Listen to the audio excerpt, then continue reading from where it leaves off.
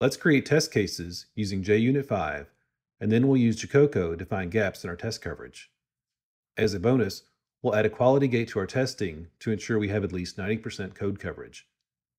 We'll start here in an empty Java project in IntelliJ.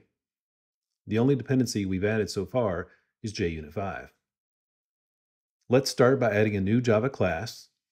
We'll put it in a package called com.beginSecure, and we'll call it string class. And in our class, we'll add one public method that returns a string called getStringValue. It will have a single parameter of type string, and it will throw an illegal argument exception if it's passed bad data. Now inside our code, we'll write an if-then-else ladder to test our input. First, we'll check to see if the input is null. If it is, then we'll throw an illegal argument exception along with the string that says input cannot be null. Next, we'll check to see if the input is empty. If so, we'll return a string literal that reads empty string.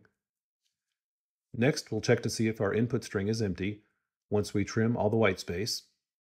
If so, the method will return the string whitespace. Finally, if all these checks pass, then we'll simply return our input value converted to uppercase. Admittedly, this is contrived code that you'll never see in a real application, but it makes for really good code that we can use to illustrate unit tests as well as code coverage for those tests. Now in the code, let's right-click and select Generate and have IntelliJ generate a test class for us. The class will be called StringClassTest. Let's take all the defaults in this dialog and click OK. In our test class, we'll add one test method that will check for null. Recall if our method is passed a null value, then it will throw an illegal argument exception. So let's write a test for that. We'll call it test null input.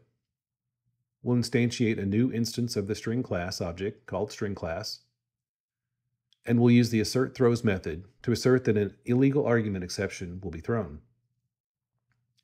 For the second parameter, we'll add a lambda function that invokes our string class.getStringValue method and passes it a value of null.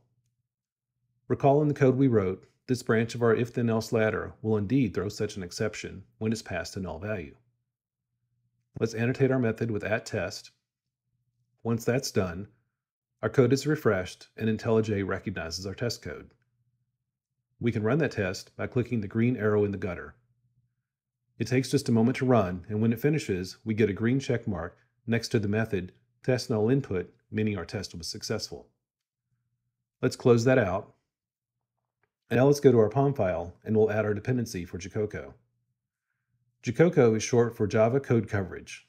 It's a library used to measure code coverage statistics in Java applications, including how much of your code is being executed during testing.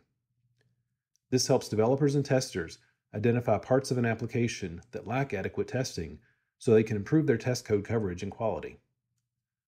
Below the closing dependencies element, let's add build tags, which are the parent container for all the build-related settings. Next, we'll add plugin tags, which are the containers for the plugins we'll be using. And finally, we'll add a plugin tag for our JaCoCo plugin. Inside that, we'll add a group, artifact ID, and version like we would for any other Java dependency. Our group ID will be org.jacoco. IntelliJ guesses the name of the artifact we want. There are lots of JaCoCo artifacts. The one we really want is JaCoCo-Maven-plugin. And let's make sure we get the latest version. IntelliJ provides us a list, so let's take the most recent. Before we continue, let's click the Maven reload button. Maven will download our plugin dependency code. Everything is black now, so that means our dependency was resolved. Now come the execution tags. Within there is an execution tag, and we'll add our goals tag and a goal tag. Within the goal tag, we'll add a goal of prepare agent. This agent tracks which parts of the code get executed during testing, so we can create our code coverage report. We need to add another execution block where we'll add an ID, a phase, and another goal. This binds the execution of the test phase of the Maven build lifecycle to our code coverage report. Don't worry if you didn't get all that. I'll post this code on GitHub so you can download it later. Now let's go back to Maven and run test. This is a Maven test versus the individual unit tests that we were running just a moment ago from within the code that we had written. This will run all the tests as well as the JaCoCo plugin that we just added to our application so we can get a better idea of our code coverage. It takes just a moment to run. It finishes with a code of 0, so we know it was successful. Now let's open up the project folder and go into Target, Site, JaCoCo, and then click on index.html. This is the report that's generated for us about our project. If we drill into that, we can open it up inside IntelliJ and view the HTML here in IntelliJ. We can see in our output that 14 of the 21 instructions in our code were not tested, and 5 of 6 branches were missed in our tests as well. Let's drill into our application code. We'll click on the link and then click on the string class and then go into the getStringValue method. And we can see all the branches in our code that we didn't write a test case for. Even on line 7, we can see that we tested for null, but we didn't test for something other than null, so the branch is yellow, meaning it was partially tested, versus green, meaning it was completely tested. Looks like we've got some work to do. Let's close out of this and write some more test cases. We'll add another test case. We'll call it test empty string. It will take no arguments. In the method, we'll create another string class of type string class, and we'll use an assert equals statement. It will assert that the string literal empty string will be equal to the value we get back from our call to string class.getStringValue when we pass in an empty string. We'll add our semicolon and then annotate our new test with @test. Once it's recognized as a test, let's run both tests now for our string class test. It takes just a moment for them to compile and run. In our output, we have 2 green check marks, meaning both our tests passed successfully. Now let's go back and run our JaCoCo test coverage again, and we'll see how we did. Let's open up the index.html file again, and this time we see that we got 50% of the branches. Line 7 was completely tested now, but still several branches are untested or only partially tested. Okay, it's time for a promised bonus. Instead of testing and checking again and again, let's set a quality gate in our code to ensure that at least 90% of the lines of code in each package are covered with unit tests. If this condition is not met, the Maven build will fail. This is a great quality standard to set in a CI/CD pipeline or when you're performing a pull request and merging code into the main branch. To make the change, we'll update the JaCoCo plugin in our POM file. We'll go back to our POM file and add a new execution block below the one we added a few moments ago. I'll just point out the interesting parts here. You can pull down the code from GitHub and look at it later. The tag ID assigns our execution block a unique name. The check goal will validate that the code coverage meets our criteria. In the configuration block, we'll specify the rules that must be met. The tag element is set to package. This means each package in our code will be checked. Limit sets the criterion that must be met. Line specifies what we're interested in. Covered ratio says we're looking at the ratio of covered or tested lines versus total lines. And minimum is set to 0.9, meaning the acceptable coverage ratio is 90%.